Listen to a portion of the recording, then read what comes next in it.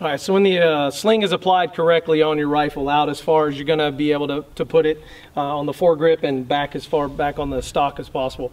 The stock still facilitates the use of full extension, and then from there being able to actually extend out past the body because of the elasticity of it.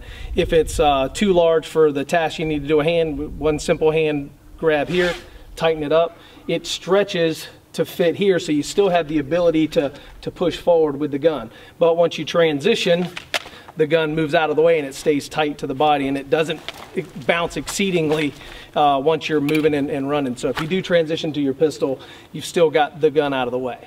To bring it back around and extend it, all you're going to do is the exact same thing. Pull it by the handle, pull it out, and now you're back up into your workspace. All right, so the sling facilitates the use of transitioning from strong side to weak side shooting. So from the high ready position, I mount in the strong side position. I can then switch over to the left side or my weak side pretty easy by switching my hands over to my gun, and I don't choke myself.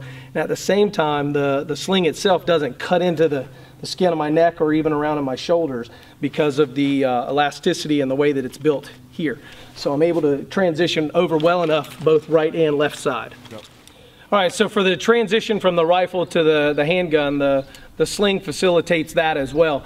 You can have it moderately tightened, all right, by just tightening the strap down about halfway, and still get all the full functionality that you need. The good thing about that, though, is whenever I go to transition from the rifle position down to the pistol, it keeps it in position here without a lot of extra bounce added to the rifle, which will then pull you off balance as you're taking your shot here. So it just leads to faster engagement times. Once you're done and going back into the position to get back up into the high ready with your rifle and get your gun back in action, it still stays where it needs to and holds the gun in tight.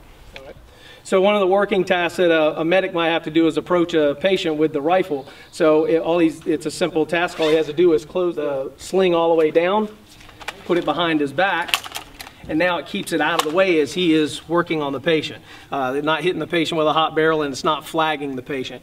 He can do whatever he needs to, and then if he needs to pick up on a litter, he picks up. If they have to engage something, they put the patient down. Because of the flexibility of the sling, the guy can come around, bring the gun out to full extension and engage without having to adjust the sling. That's something you can't do with other slings. All right, so another working task is building climbing. With the sling tightened up, it still gives you the flexibility to outstretch, but I can put it behind the back, climb the ladders, do all I need to do. If I need to transition to pistol to clear, I can do that. But once I get up top of my structure, it's easier to transition back to rifle by just grabbing the rifle and pulling it up. And even at full tightness, it still extends enough for me to use it.